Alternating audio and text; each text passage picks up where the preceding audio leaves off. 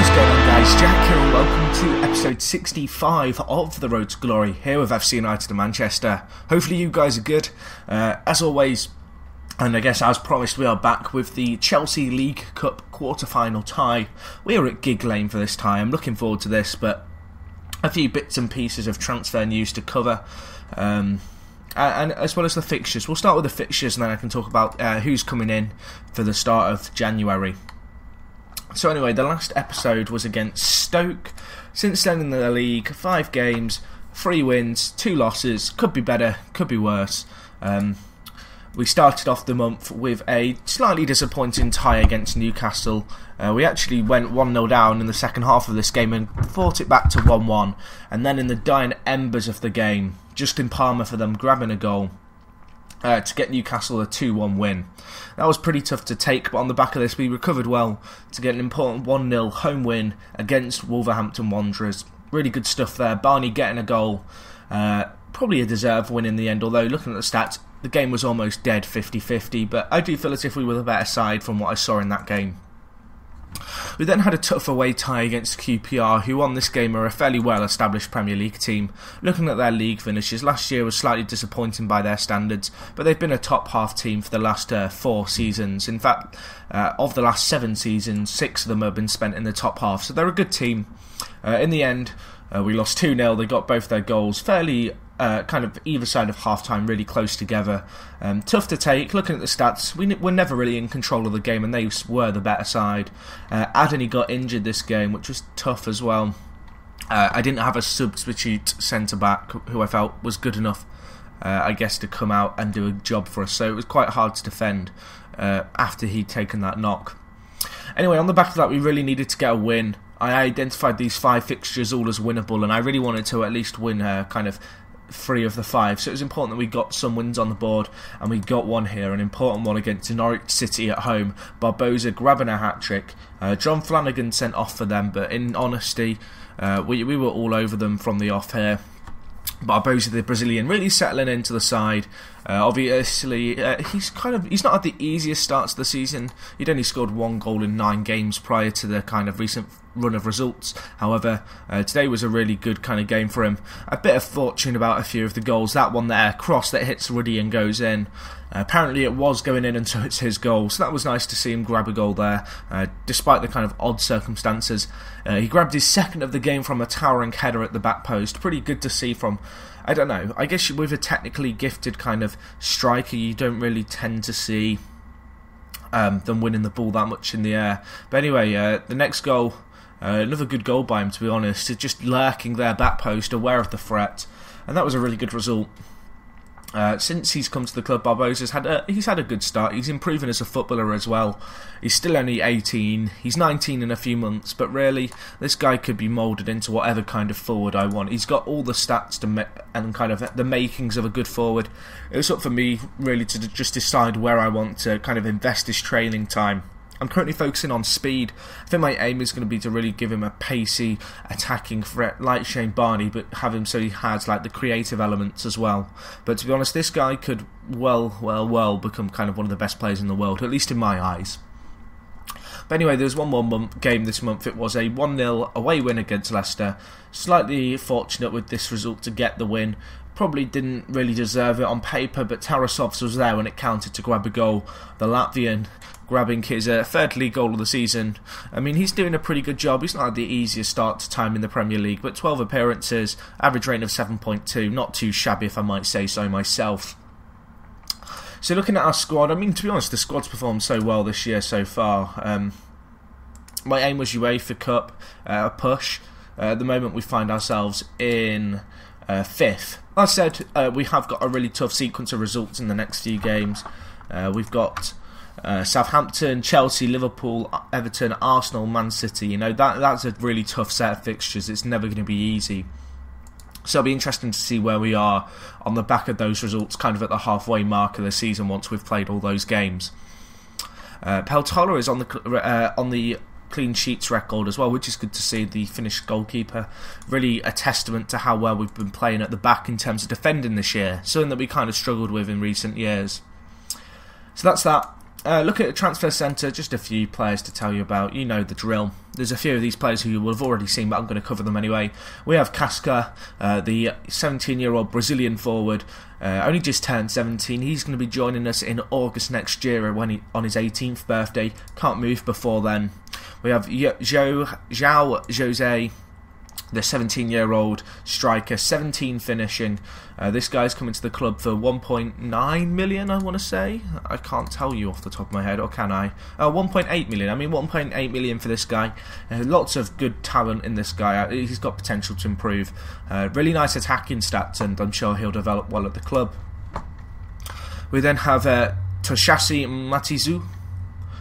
Reason for getting this guy, he's a half decent player, but I'm hoping by buying one of the Japanese internationals that we might boost shirt sales in the Middle East, in Asia. What the hell am I on about, Jack? But no, just by getting this guy in Toshashi Matsui. I mean, he's not necessarily a bad player either. He's played a few games at top level in the Japanese Prem, and I don't know, I feel like he might be a half decent signing for us. We then have Arfazinho, the Brazilian centre-back, a good kind of towering player. I mean, he's 190 centimetres tall, nice height on him, nice kind of ability to win the ball in the air, and I'm looking forward to him. We then have Jonathan Farias, who's coming for 11.5 million. This guy, fantastic left-back. I've recently signed him. I'm really excited about the prospect of this guy. I mean, he's such a well-rounded off left-back. He has the stats of a left wing-back, but he's got something about him, this lad. I mean, I don't know, when you have a really attacking left-back who has the good creative elements as well, usually that's kind of screwed up by the fact they can't tackle or they can't mark, whereas this guy's really kind of the full package. Perhaps his bravery and aggression let him down a little, and his jumping's going to cause him to lose a bit in the air, but I mean, his 15 heading makes up for it. And I think he's going to be an important element of our first team playing at left back. Then we have Pablo, the covering centre back. He's a really good player, good pacey, 22-year-old Brazilian.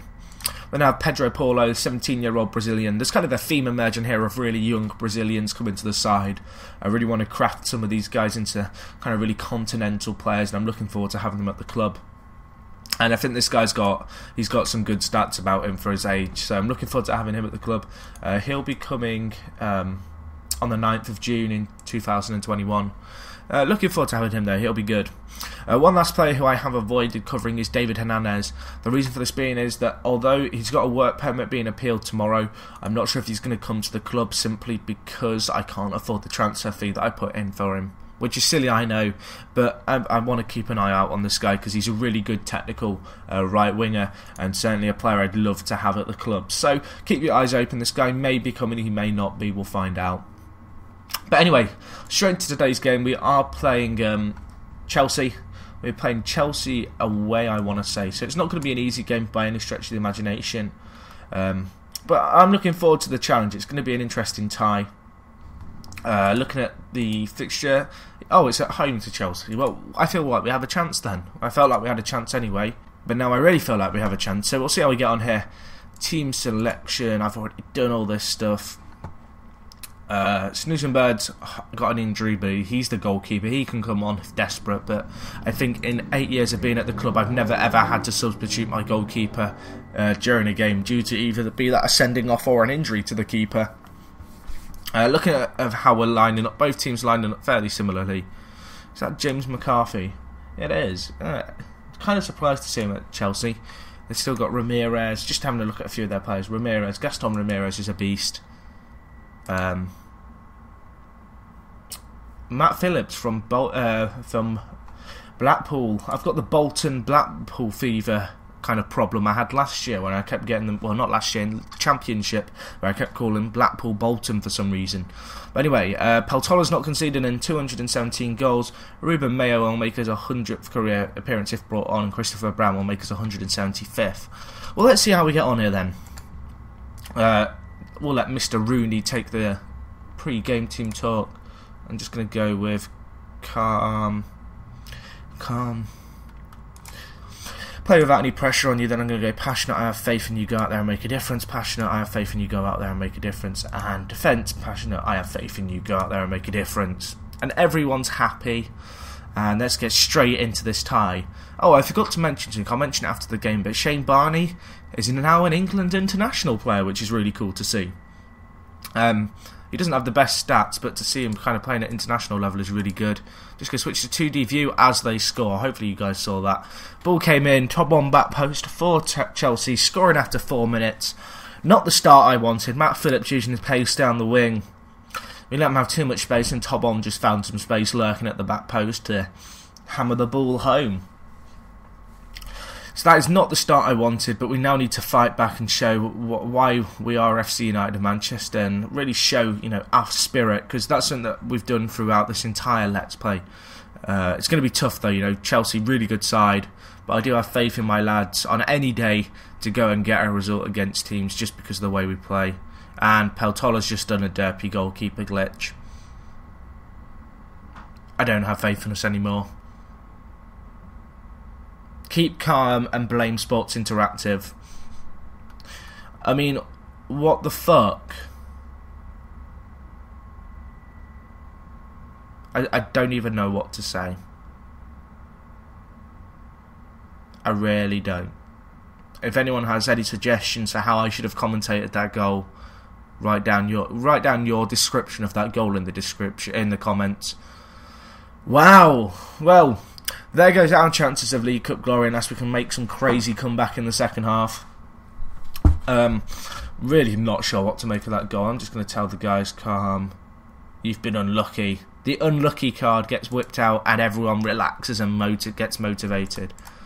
Passionate, I have faith in you to improve. Strike Force, I have faith in you to improve. Look at how well everyone's reacting.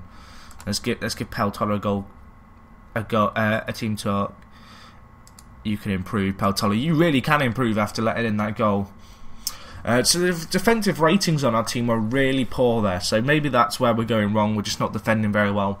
Hoping that team talk's going to spare on the lads and get us playing better in this half. 25 minutes left for us to make an impact. Oh, okay, there's a chance. I was about to make a sub, but if there's a chance, I suppose we have to watch it. If we go 3-0 down, that's going to be really disappointing, but who knows. Got to get the ball out there. Peltola collects. We've got a chance, maybe. No, we haven't. False alarm. They're now going to go up and score. I have no faith whatsoever. I've lost it all. I've lost the faith, guys. And Tobin scores. See, 3-0. We'll make some subs anyway. Why don't we rotate on the people who whine about not playing first team football and give them a run out. Shane Barney's not had a good game today, so I'm going to bring on Moyano. And we'll bring on Christopher Brown as well. Bring on 3 kind of attacking-minded players who have been saying that they would like a little bit more first-team football. Give them an opportunity here. We've got nothing left to play for with 15 minutes left, other than to try and keep some players happy. So that's what we'll do. Looking at the stats, we've just not turned up today, which is really disappointing and hard to take. You've got to wonder what if that goal hadn't gone in by a Peltola just screwed up. I think goalkeeper is a position which I will be looking to improve in the future. Ball comes in, Cortar tips the ball over. I think Moyano almost scored from a cross. But no, you know, guys, I'm going to be trying to strengthen the squad in January. But as you've seen, I've got a few really strong defenders coming in who are hopefully going to bolster our defensive unit, because that is kind of where our weakness lies at the moment. And I do believe that those players that I've brought in, the Brazilian lads, are going to make a difference. And it's going to be tough to kind of find a starting 11, but if we rotate them around, it's possible. Looking at that goal, actually, 2 of the subs, Mayo and Brown, would actually linked up for it. So if we made a comeback now and all the subs got the goals, I'd claim I was some tactical genius. But in reality, I really can't see it having an impact on the game. And it's not going to. There's 10 seconds left. I think that's pretty much GG. 3-1. Not the result I was looking for, but it could have been a lot worse. Tabon was really good against us today, which is tough to take. I'm just going to tell the guys... you were unlucky, and everyone relaxes and gets motivated. See, guys, if in doubt, just tell them they've been unlucky, even if they've not been. But anyway, just a quick look, because I mentioned this during the commentary, and I want to show you guys it. Shane Barney, England international, 1 appearance, 3 goals. I mean, who would have thought that Shane Barney would get a hat-trick on his debut for England? But he did. He's in a friendly against Switzerland. I'm going to show you the goals. Really awesome to see him come up and, play for England. The fact that he's kind of playing for a fairly small club in ours, and the fact that he's worked so hard over the last 3 or 4 years, he's like really honed his game. Obviously, he was second top goal scorer in the Premier League last year. Year before, Championship top goal scorer. Year before that, I think he was 4th top goal scorer in League 1 even. And he's really shown some real kind of class and quality over the years, and he's shown potential. He's still only 23, that has to be remembered. And the other good advantage with Shane Barney is he's a grown at club player, which means that when we get into the European qualification and stuff, I can register him as one of the homegrown players of the side, which is really good. Kind of got to thank MK Dons for that one, I suppose.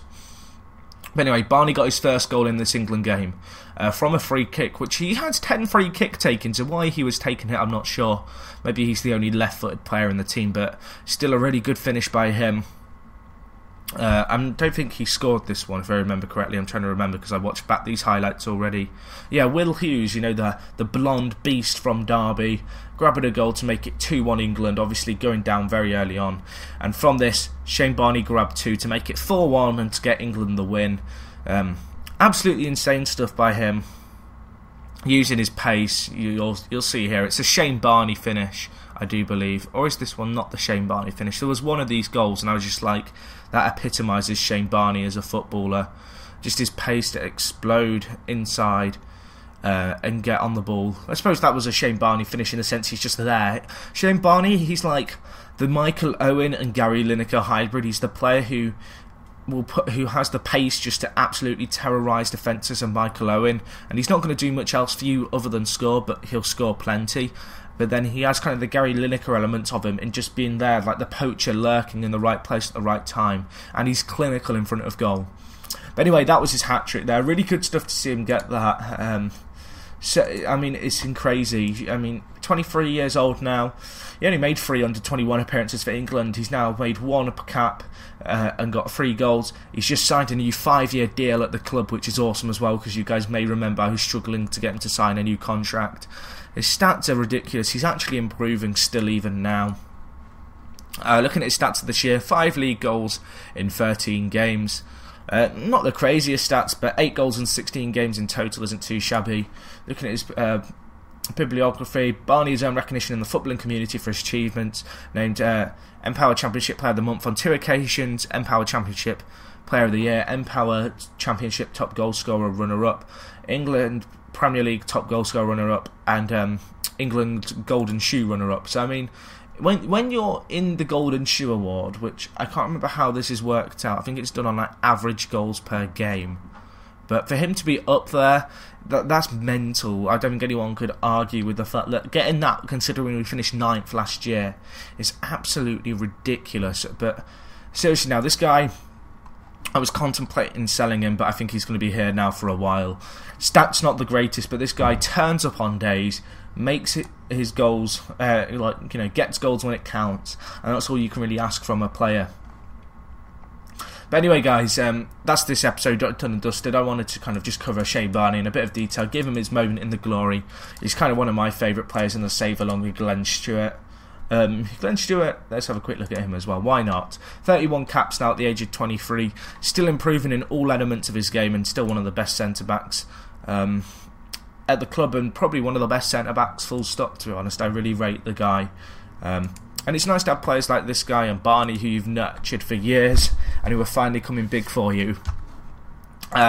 In other news, just quickly, I asked the board for a stadium and they rejected it, and now we're working on upgrading our facilities, so that's some good stuff. But yeah, we're still not getting a new stadium, and I was actually looking at it, and it's looking like there's a kind of high chance that when I do eventually get given permission to build a stadium, that I might get my name on it, just because I'm one of the only club legends, and because the club doesn't have much of a history in terms of kind of historic figures. That may well be something that happens. I mean, I don't know why we're not getting a new stadium built. I requested at the start of November. If I show you our average attendance, we've got 12,341 people coming, and our attendance by percentage capacity is 98.23. If you're filling your stadium by 98% every week and you've got the money to expand it, I can't work out why you wouldn't expand the stadium. One of those things, I suppose. But guys, anyway, just wrapping up, thank you for watching as always. If you've got any comments with regards to the series, questions, tips, tricks, anything, let me know down below. Hit the cheekily hit the like button if you enjoyed the video as well. And other than that, I'll talk to you guys in a bit. And there's sirens in the background, they're coming for me. I'm out. Bye.